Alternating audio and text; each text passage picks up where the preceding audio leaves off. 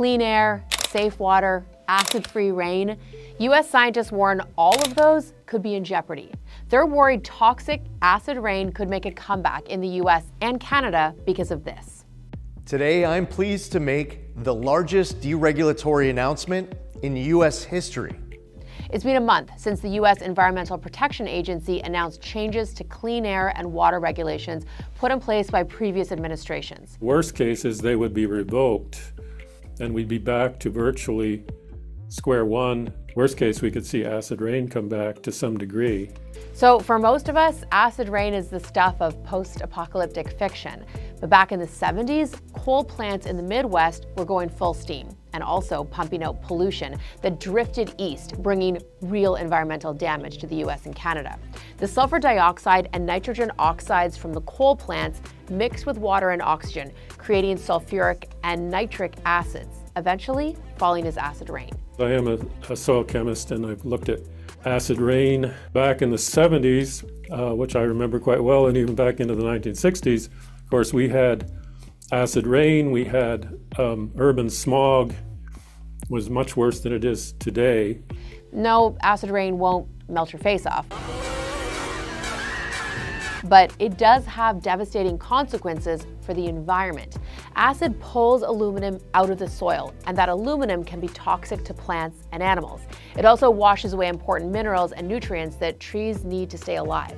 So in the 1980s, the average rainfall in the US was 10 times more acidic than normal.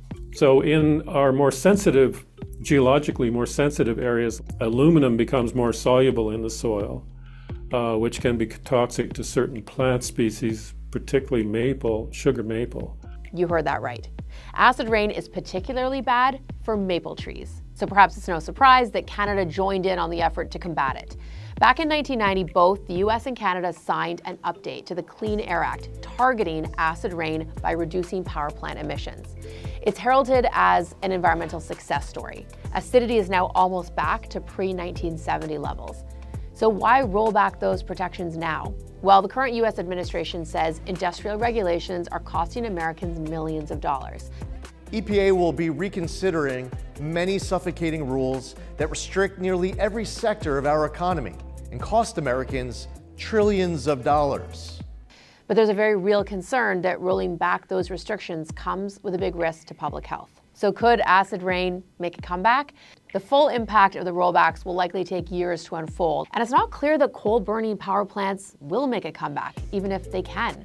Coal once powered more than half of America's electricity, but with natural gas and renewables taking over, its share has dropped to just 16%. So even with the rules relaxed, coal's comeback isn't guaranteed. If that is the case, I'm not sure then why these regulations that are being listed here needing revision relating to disposal of coal waste and everything, why the emphasis on those if Mr. Zeldin doesn't think that coal is going to be a major player.